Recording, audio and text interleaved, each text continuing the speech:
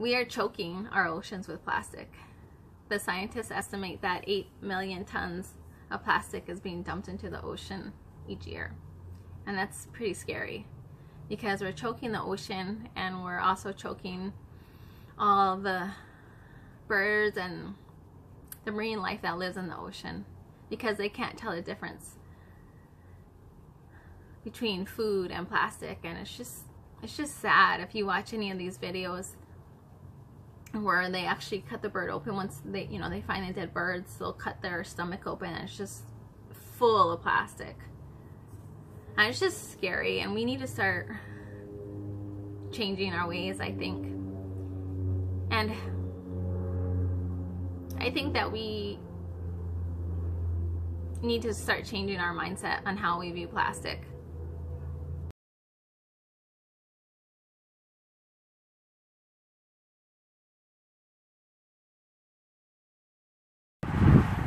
Hey guys, so today I want to talk to you. Hopefully you can hear me. I know it's super windy. I'm here at the beach and I wanted to film outside just because it's so gorgeous here, but it gets to be hard because it's so windy right now, so I'm not sure if you can hear me. But I just wanted to talk a little bit about the things that I do to try to help the environment. And if you've been watching my channel, you know that I'm on this mission of trying to be a better steward to the environment. And so I just wanted to talk a little bit about the things that I'm doing so far and things that I could continue to improve on.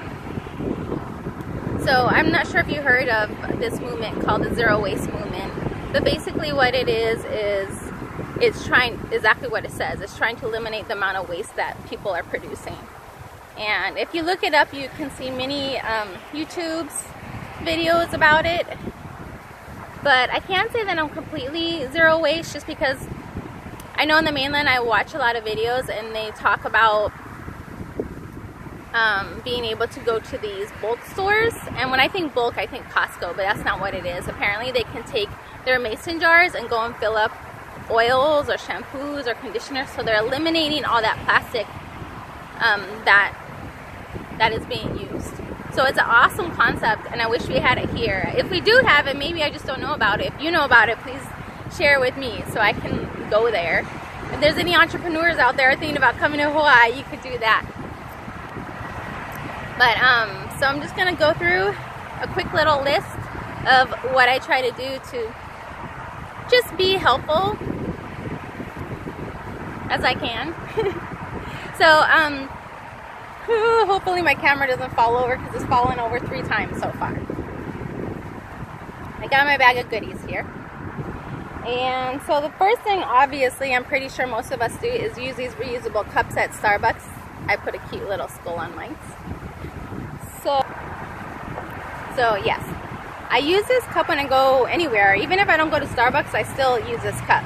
And thankfully, everybody, all the coffee shops and normal shops that I go to, they have no problem with me bringing in a competitor's cup, because if they had one of their own, I buy it, but they don't. So yeah, and I also choose to only go to coffee places that allow me to use it. So it's important that we support, I think it's important that we support businesses that are environmentally friendly.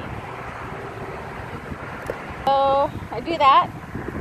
I bring this bag with me, and it's cute because it's compact and it fits in my purse, and then you can take it out and it becomes a reusable bag when I'm at the grocery store. So I'm eliminating the plastic bags that I'm using. So that little thing gets turned into this big bag. See it? I hope you can see it. Let me model it for you. Oh. I try to reuse, I bring a bowl to work and I eat out all the time because I'm single and it's just cheaper to eat out. And so when I eat out, I don't want to be using, I want to eliminate my single-use plastics for one, and I also want to eliminate the styrofoam that I'm trying to use. So what I do is I bring my own bowl to these restaurants, and so I work downtown in the business district here in Honolulu.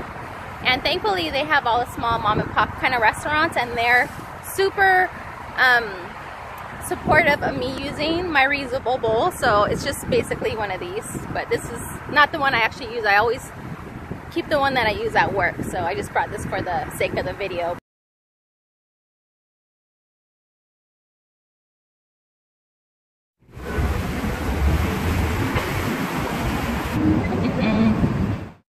But yeah, I just bring reusable Tupperware, and then so I bring it empty, I wash it, and then whenever I bring it to the restaurants, they just fill it up with whatever I order and they let me use that. And it's much easier to do so with the smaller restaurants. The smaller restaurants that are not chain owned. So frustrating. Stop being so windy, please. Okay. Okay, don't worry friends, we're gonna get through this. Okay, so I'm back and I'm at home in a much calmer environment with no wind interrupting us. So let's just get back into it. So another thing I use is reusable silverware. Well, I guess it's not silverware. Reusable utensils, I should say. And again, this is also tiny and compact and I can fit it in my purse. So it has everything I need, so you can see it. So it has a knife, spoon, fork, chopsticks, and this one, they're wooden. And the company is called To Go Ware. And I don't know how much it costs. This was actually a gift to me from one of my co-workers. And then I also bought, but I'll put links in the description below so you can see how to order all this stuff if you want to order your own stuff. And then I also bought these stainless steel straws, and I got, I think it was a pack of 4 for $4.99 on eBay. And then I was also worried about how am I gonna wash it, but when you buy the pack of 4, it comes with a like a silver cleaning thing.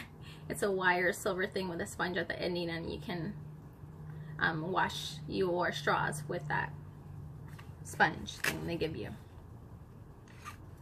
Okay, I also do, of course, reusable water bottles, because there is a lot of plastic water bottles and it's wreaking havoc on the environment, as you guys probably know. Reusable saran wrap, and this is reusable and washable. It's made out of I believe it's beeswax and organic cotton. So they said that it's supposed to last up to a year. And again, this one was a gift, so I don't really know how much it costed, but the name of this one is called Melee Wraps, and I'll again put the link if you want to order them.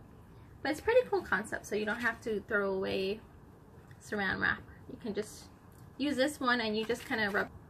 If you add heat to it, it will kind of mold together. Okay, and also what I have is reusable and washable Ziploc bags. And I have little ones too. See.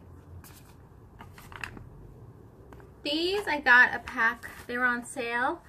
I got 8 of them for, wait, yeah, eight of them for $6 at Long's. And this is not a local company. This one, I'll put the link in the description.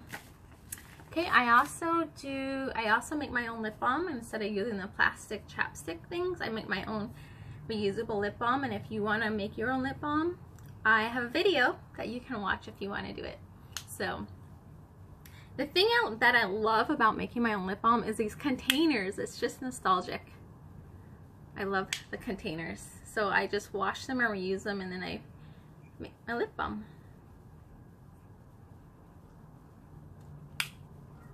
So fun. Okay, anyways, I do have a car, but I take the bus to and from work. Here's my bus pass. But yeah, that's also helpful.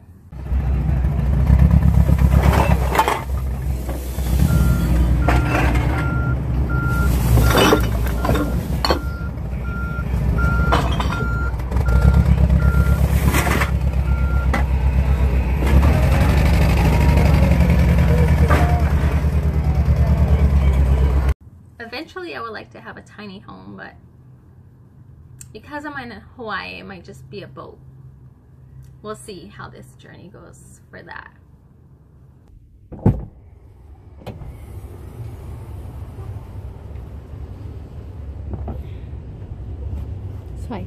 So I just did my shopping and I feel a little ridiculous.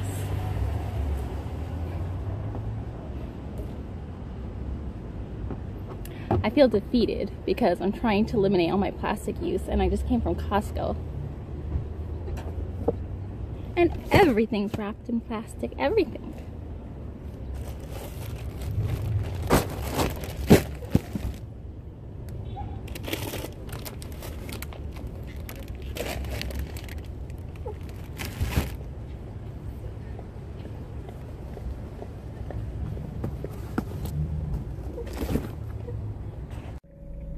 Yeah, so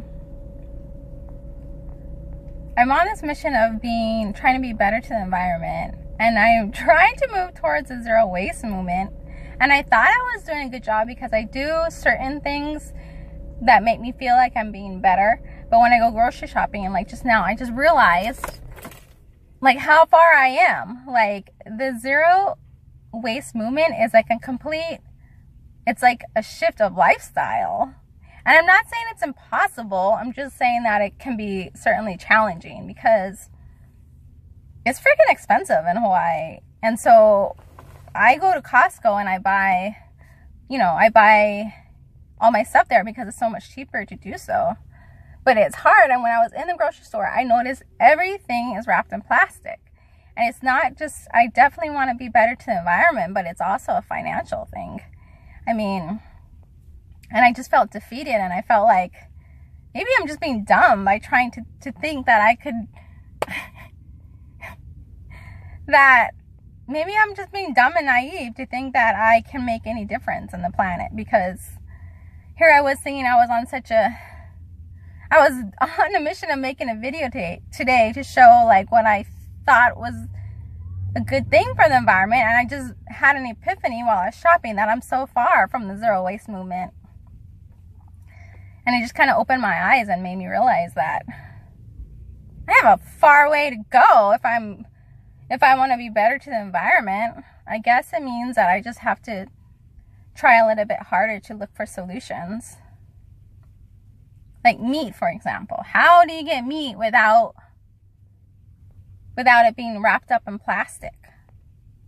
I mean, for those of us who don't dive and are not Kimmy Werner and can just go out into the ocean and catch your dinner and lunch, like, what about the rest of us who have 9-to-5 jobs, who want to make a difference in the environment, but still need to be able to afford? So I just have to report an honest perspective of where I'm coming from right now. But I guess it is an eye-opener, and it just makes me realize that I have a long ways to go.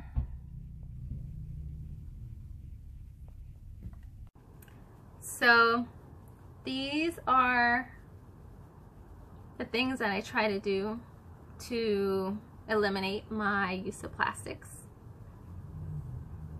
I know that I still have a long ways to go. That became very apparent to me today, but it's good. It's good to be aware of things, you know. I feel that we should I want to make this kind of stuff the norm and not the exception. And people do think that I'm naive and thinking that this makes a difference, but what I think that it really comes down to is that you always have a choice. You can choose to be part of the problem, or you can choose to be part of the solution. And I'm trying to be part of a solution, and I know it's an ongoing learning process, but I think that it's worth doing, and I think that the ocean is worth fighting for.